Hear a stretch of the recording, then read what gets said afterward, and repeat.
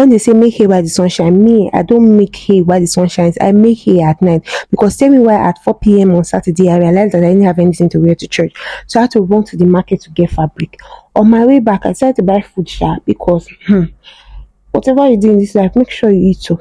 After eating to my satisfaction, I decided to start drafting my pattern because there's no hurry in life.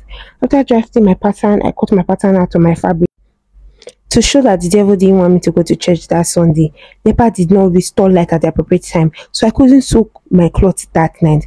I had to get up sharp 7 a.m. the next morning to start sewing. To the glory of God, there was light, so I finished sewing my clothes, and to the shame of the devil, I was able to attend church that Sunday. Check me out now. Look at me looking all beautiful. Thanks for watching, guys.